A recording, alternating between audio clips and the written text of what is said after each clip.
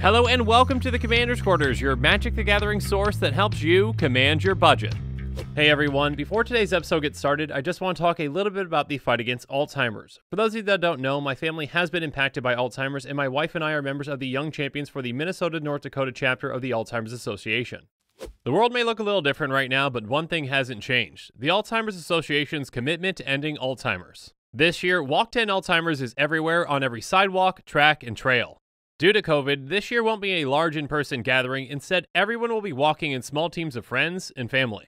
We are all still walking and fundraising for the same thing: a world without Alzheimer's and all other dementia.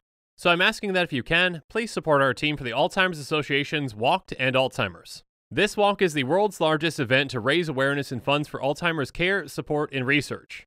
Thank you in advance, and you can find information and links below. And now, back to the show. Hey everyone, Mitch coming in from the Commander's Quarters studio. Welcome to the show. So, on today's episode, I've got a very exciting custom commander for you from the custom Magic community on an episode that I'm calling A Leviathan That Just Wants Some Friends. It's a very heartwarming tale of well, you'll see. Let's jump into it. So, Xenex Progenitor of Rage was made by the Darkside PSA, a member of the custom Magic community. Xenex is a 6/6 Leviathan horror that costs 4 green, blue, red, and it has flash. It also has at the beginning of your upkeep, create a token that's a copy of another target creature you control, except it has when this creature enters the battlefield, it fights target creature you don't control. So first off, this commander has flash, which can come in really handy for a couple of reasons. Number one, if it's in your command zone and someone's thinking about attacking you, it's going to be hard for them to justify attacking you with anything other than something bigger than a 6/6, because you can just flash your commander in and block and kill whatever creature they're attacking with. You can also utilize this to keep up mana, and then cast it right before your turn so that you can get that upkeep trigger. When I first saw this commander, the very first card that it reminded me of was Progenitor to Mimic, and this would make a great card in the deck as well. Progenitor to Mimic is a 0/0 shapeshifter that costs 4 green, blue, and it has, you may have Progenitor to Mimic enter the battlefield as a copy of any creature on the battlefield, except it has at the beginning of your upkeep, if this creature isn't a token, create a token that's a copy of this creature. And keep in mind that unlike Xenex, Progenitor to Mimic can actually make copies of our opponent's creatures as well. Now, Paradox Haze is another card that immediately came to mind when I saw this commander. It says, at the beginning of enchanted player's first upkeep each turn, that player gets an additional upkeep step after this step. So basically, we're just getting 2 of those triggers instead of 1. Being able to make 2 copies of a creature with Xenex is huge. Again, double the ETBs, double the creatures on the board, double the fighting.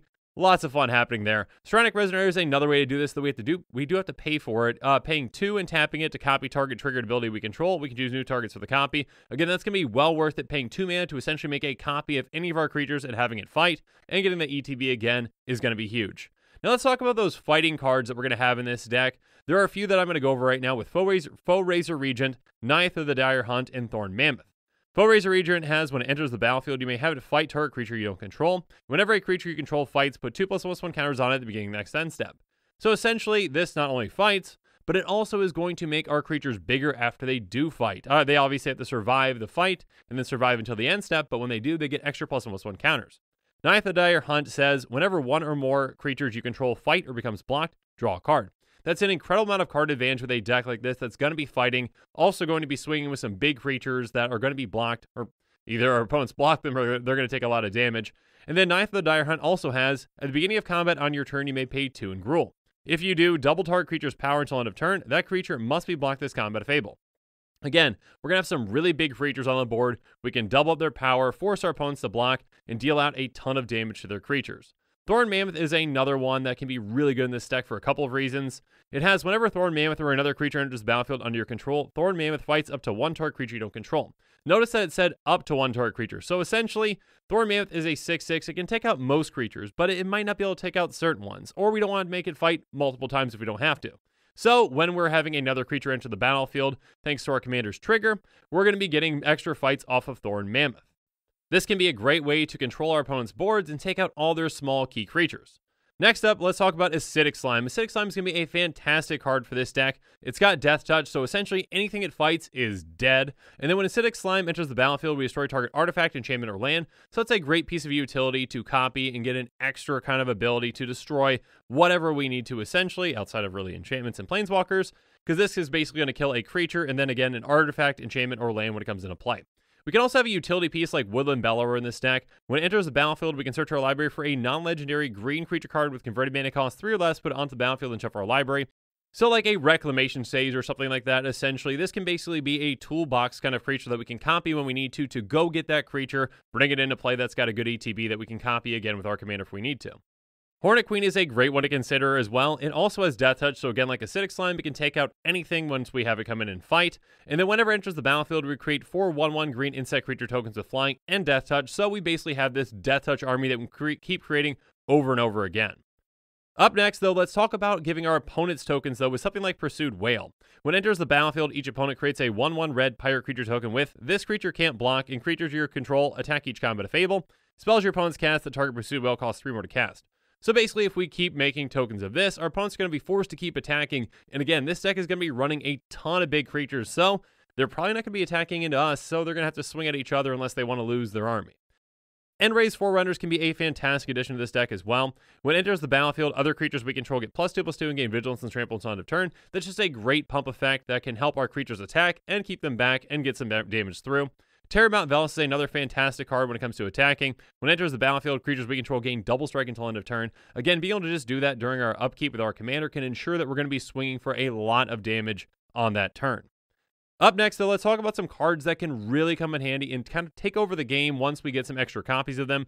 Tidespout Tyrant has, whenever you cast a spell, return target permanent to its owner's hand.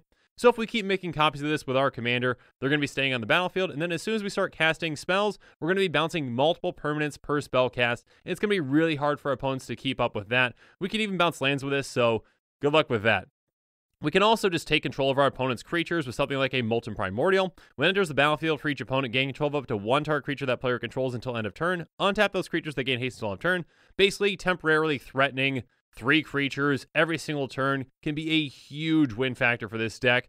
Age of Treachery is obviously another way we can go. When it enters the battlefield, gain control of target permanent, so we just straight up gain control of it. And at the beginning of our end step, if we control 3 or more permanents we don't own, we draw 3 cards. So this can be card advantage as well as permanently gaining control of certain things. Again, making extra copies of this with Xenex can be really brutal. And yeah, if you play Standard, you're going to know Agent of Treachery, or at least before it was banned. Anyways, Xenex Progenitor of Rage seems like a really cool commander. I really like kind of the big creature fighting, kind of big explosive ETBs. But yeah, now it's my turn to hear from you. I'd love to hear your opinion on this commander. So yeah, let me know in the comments below. And as always, thanks again and have a good one.